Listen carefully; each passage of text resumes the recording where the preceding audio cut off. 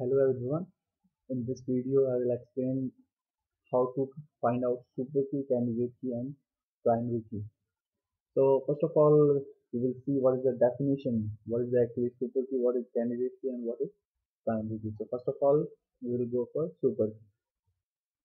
Super key is a combination of columns that uniquely identify a record in a table. So when we say uniquely identify, it means a combination of columns which will be having a unique values for every record. So that is known as super key. For example, let's say if we are having a table related to employee, so every employee is having a unique ID. So that employee ID will be different for every employee. So we can say employee ID is super key. So here we will see with help of example, if we are having a table with data, how to find out super key. So we are having a table. This table is having four attributes: roll number, name, father's name, and course. And this is the data. So now, if we look at the definition of super key, any combination of columns which uniquely identify a record. So we will see all possible combinations of these attributes one by one, and we will see which can identify uniquely or which one not. So here, if we look at the data, for every record, if we will look at the roll number, this 101 value is only given to first record. For other records, this value is different. So we are not having same value again repeated in any record. So we can say roll number is actually unique value for every record. It means this attribute actually uniquely identifying every record. And this is a fulfilling definition of super key. So first super key will be roll number. So only this one attribute, this column will be considered as a super. Now, now we will look at the a combination of column. So if we look at the combination of roll number and name, roll number 101, name Ramesh, 102 John. So we are not having any record where roll number and name value both repeated. Like if you can see, we are having same name here, like we are having Ramesh here, we are having Ramesh here as well, but the value of roll number different. So this set of attributes, roll number and name, these two attributes also uniquely identifying every record, or in other words we can say for every record values of these two attributes will be different. We will not find any two records which will be having same value for roll number, same value for name. It might be possible that we will get same name, but roll number will be different, and totally it will be different. So second super key will be roll number and name. Combination of roll number attribute and name attribute. Now we will look at the another possible combination: roll number, name, father's name. So this will be also, if we have a look on our data, these three values are different in every record, because we are having a roll number that is different for every record. So if we are going for any combination which actually include roll number, that combination will definitely uniquely identify every record. So this also will be a super key. Super key, any combination of attributes which can uniquely identify a record. Now, so here we have mentioned this one as well as a super key. Now what will be the next possible combination? So it will be roll number, name, father's name, and course. And this will also uniquely identify record. In every record, these four value will not be same.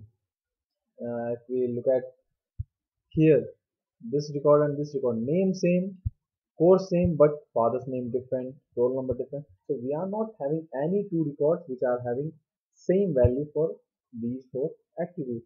So this combination also will be considered as super. So now we will take another attribute. So now we are taking name, only single attribute. So if we have look on this data, we are having record first name equal to Ramesh, and we are having another record with same value. So it means this attribute is not unique. This attribute is not uniquely identifying record, and that's imply that this will not be a super key. So name attribute cannot be taken as a super key. Now we will consider combination of name and father's name. So we are not having any two records which are having same value for name and father's name. We are having records which are having value same for name but father's name different. So and here we are having father's name same but name different. So these two attributes will be different in every record. So this also will be considered as a super key. And then we will go for combination name, father's name, course. If we have look at this combination also unique in every record. These three values are different for every record. It might be possible that name will be same for two records, or father's name will be same or course, but not these three attributes, not all. So this also will be considered as super. Now have a look on father's name. We are only going for single attribute father's name. So in father's name attribute, we are having a value Ram Singh, Mr. Ram Singh, and that value again repeated for another record. So this is not a unique identification. This attribute having values repeated, and in that case, it cannot uniquely identify record. So this cannot be considered as a super key. So this is not a super key. Now we will go for a combination father's name and course. So if we have a look on this data, we are having father's name course. So these two attributes, value of these two attributes are different in every record. Like if we compare this record with this one, here we are having father's name same, but course different. So totally these two attributes value will not be same in any two records. So this also will be considered as super key.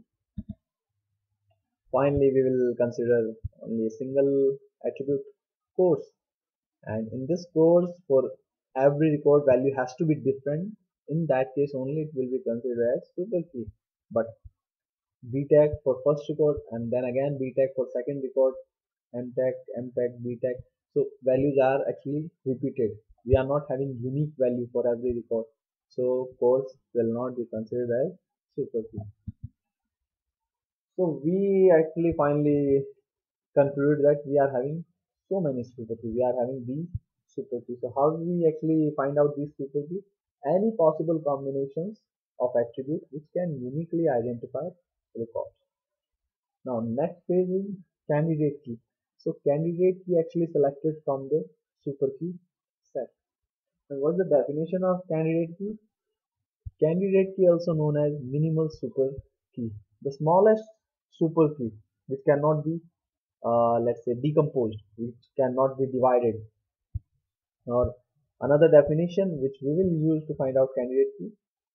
So a candidate key is a super key whose proper subset is not a super key. The meaning of this definition is that if we are having a super key and if that super key is having some attributes, let's say three attributes.